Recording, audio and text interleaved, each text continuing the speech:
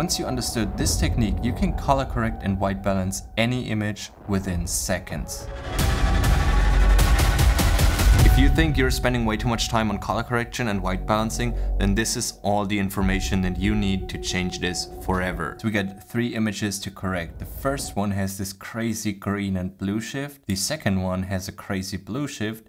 And then the third one has a crazy magenta shift. And we can color correct and white balance all of those shots in seconds by just using our vector scope that you can find in the bottom right of your screen right next to the keyframe section. Then hit this drop down and just select vector scope. So we only use our vector scope and our offset wheel in the primary color wheels. First of all, it is super important to understand how this vector scope works. So we have magenta in the top right quadrant, then we have blue, cyan, green, yellow and red. And this is basically an exact copy of what we have in our color wheels right here, if we take a closer look. This part in the middle is clean white.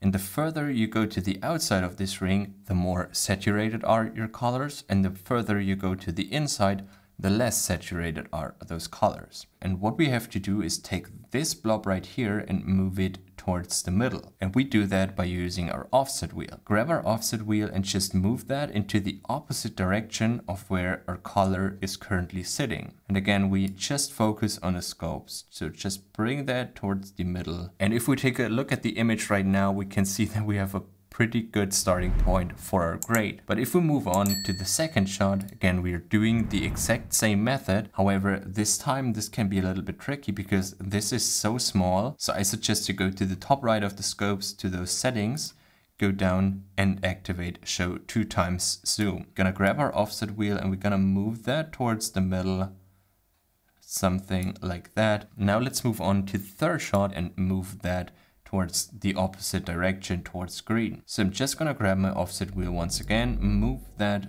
towards the green side, something like that. And once you understood this technique, you can color correct and white balance any image within seconds. So that's a wrap. I hope you enjoyed this tutorial.